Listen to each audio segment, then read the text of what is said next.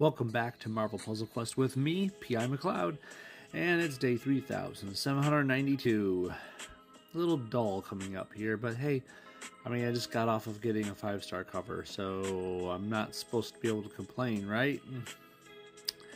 Anyways, what are we doing today? We're crashing Titans, so it's a kind of relatively short one, but Titans are always important to crash, and I like to always give a little bit of a history lesson with whatever the 4 stars that are featured in there.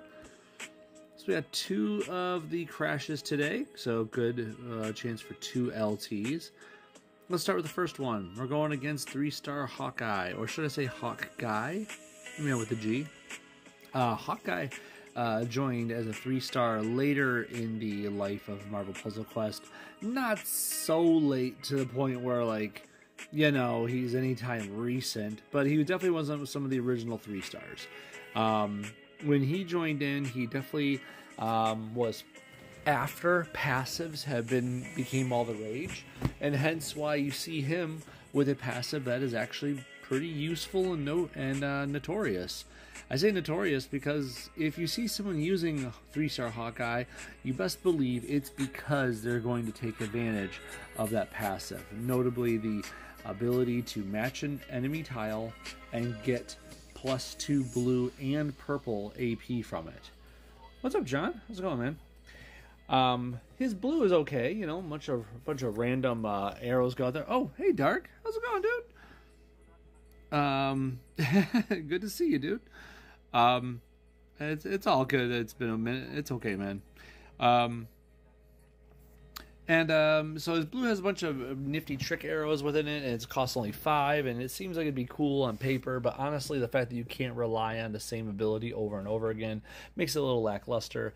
His purple puts out some nice strikes. It's a little pricey, but it's okay.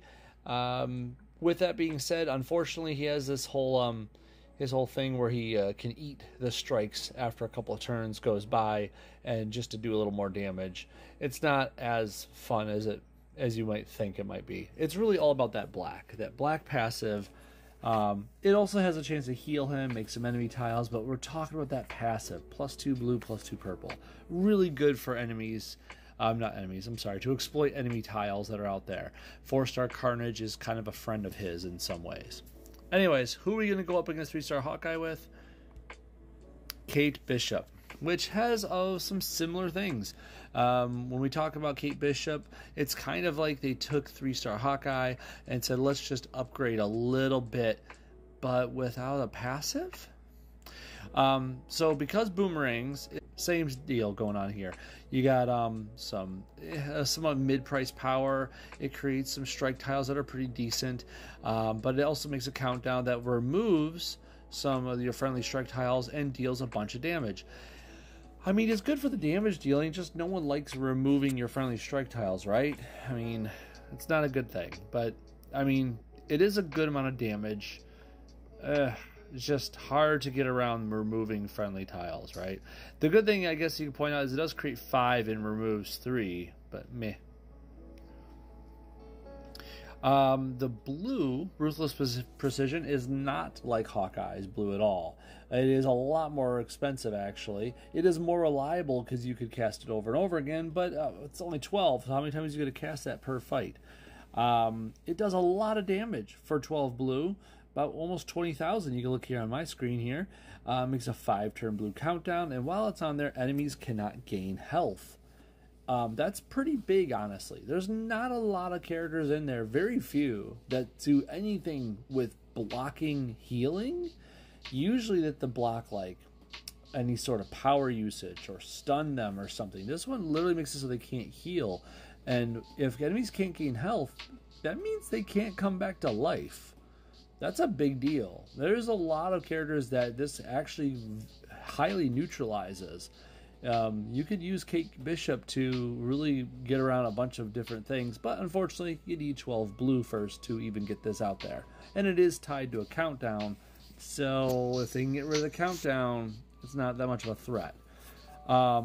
If target drops below 25% health, the tile is destroyed and you down the targeted character. That used to not be part of the whole package, by the way. That is an upgrade from recent buffs that she received. Blue was a change from original building, right? Yep. Yes, it was, John. As we just went over. You are correct. It used to not have that whole 25% dealio. Finally, does looking for trouble. For 8 black, she does a good amount of damage for the cost, but she creates a 4-turn black countdown tile that deals some damage back to herself.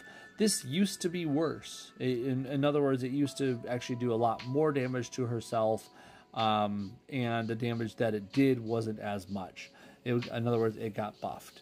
So, all in all, it's a decent ability now. It's still, you don't really want that damage back to yourself, but it's a 4-turn black countdown. You probably have ways to get rid of that within 4 turns. At the end of the day, she's not really the best character because there is no passives. And nowadays, as we've said before on this channel, passives rule the game. But she does have some pretty strong abilities. It's just a shame that her cheapest one is 8 purple and 8 black. Boosts. Oh, we almost forgot. Let's get our animations on. Woo. Act like I'm new to this game or something. Okay, story, Deadpool Daily, click a tile, Hawkeye, Kate Bishop, animations are on. Equip Lucky for +1 to countdowns. Should I do that? I guess I could. Oh, ironically, he's tied to Hawkeye right now. But I could. It's not a bad idea. Yeah, I have a level 5 Lucky. This is one of the few times I have a support of this caliber for the character. The support itself does enemy powers damages, it reduces them. Friendly special tile is matched as a chance to heal the supported character for some health. There's not a lot of friendly specials we're going to be making here, so there is that. When you make a match in the team's strongest color, there's a chance of improving a friendly strike tile. That's kind of helpful. Supported characters' crit multiplier is increased by 1.4. And supported character's purple match damage is increased. For Kate Bishop herself, when she fires a power, increase 1 of your Ruthless Precision or Looking for Trouble countdown tiles by 1 turn. So, yeah, I guess we'll go with it. We'll give it a shot just because we never get to see that sort of pairing go together. Let's go. Let's get in there. Ready? Fight. When did the buff play choice? Wasn't even aware her powers change. Shows how often to use her. Well, yeah, it happened, what?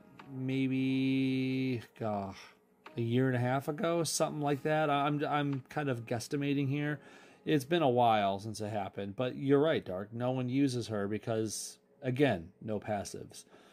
So, anywho, let's get in there. We're gonna match. We need purples, we need blacks, we need blues. Weird thing. One of the very few good guy characters that has a blue, purple, black layout. Usually blue, purple, blacks are like immediate bad guys. Something I've noticed over time is usually like certain types of characters have certain layouts. Do I take the purple? I take the purple.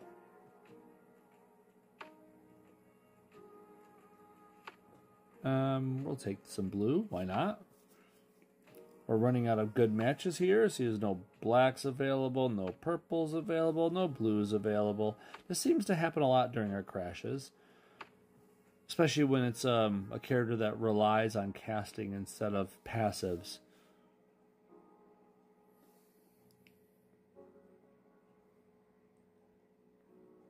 Yeah, they have a whole like good guy, bad guy theme of colors.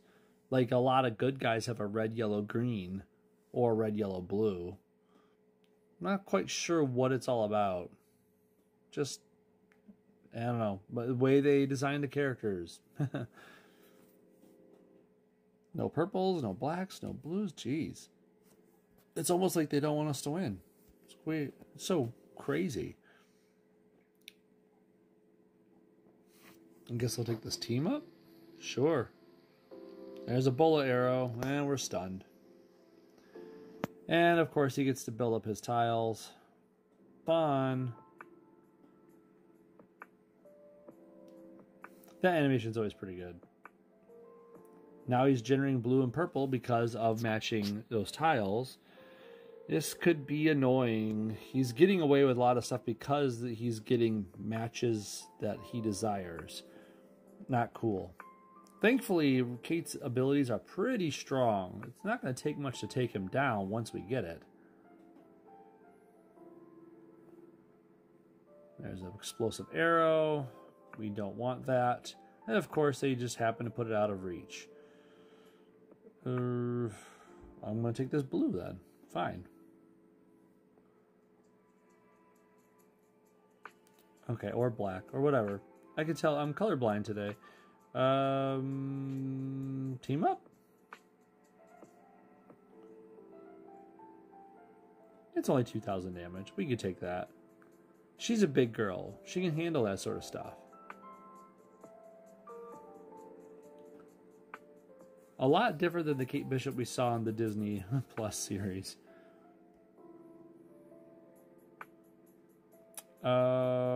Boy. So there's a crit tile, but there's also the blue and green combo over there. Do I just take the purple? I'm just, yeah, I guess. That's rough. I guess I'll just do that. Yeah, it's a good show. I like that Hawkeye show. I mean, it always helps that, like, you know, Wilson Fisk shows up at some point. And Yelena, yeah. Those are good characters. They really are. Okay, so we'll do 2 of these. First off, we'll start with the boomerangs. So you can see that animation. And then we'll do the black, because this will end them.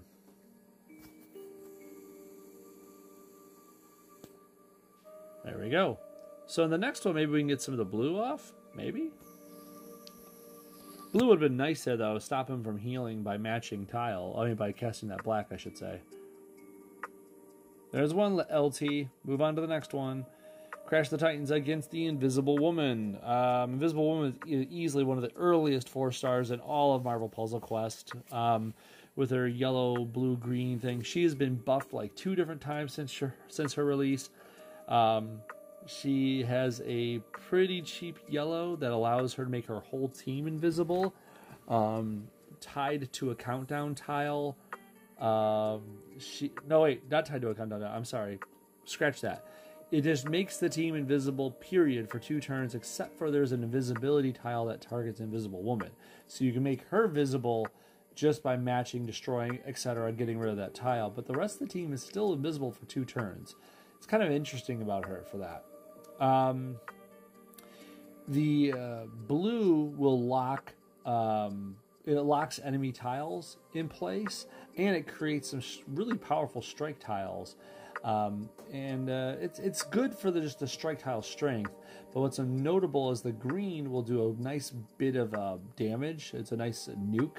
And it does even more if you have enough locked tiles out there on the board. So for order of operation purposes, you want to cast that blue, lock as many tiles as you can, and then do the green when you have enough locked tiles out there.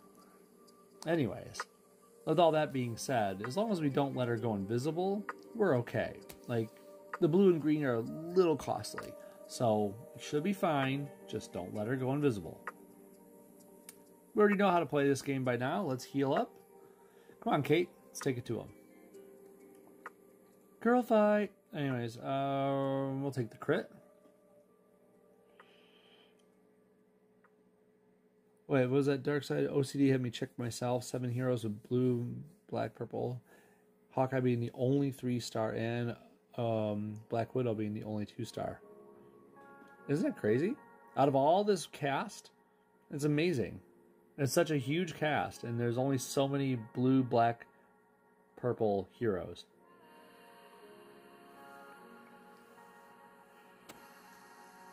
We're going to take that purple into Cascade. There we go. Now I'm going to aim to get that blue off this time because we didn't get to see it last time. That's my aim for this fight. Still going to take the colors I need, though. And just so happens if I take the blue, she can't take the blue. Good stuff, really. She's almost dead. What happened? Was it the crit? Was it the crit damage? Did the crit damage kill her? I'm confused. It must have done the crit. Like, I didn't do anything, right? It just...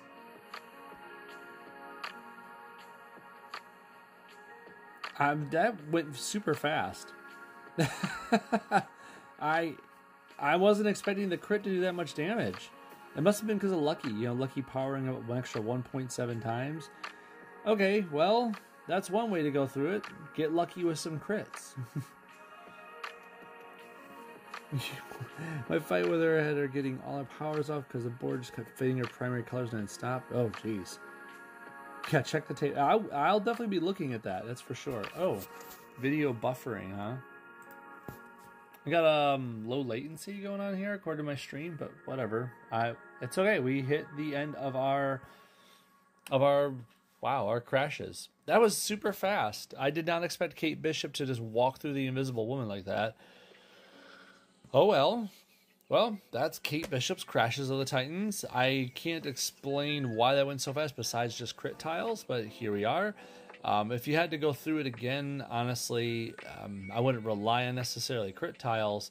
I would honestly try for the blue or black anyways, because you don't want Invisible Woman locking up your purples and then using them against you to blow them up.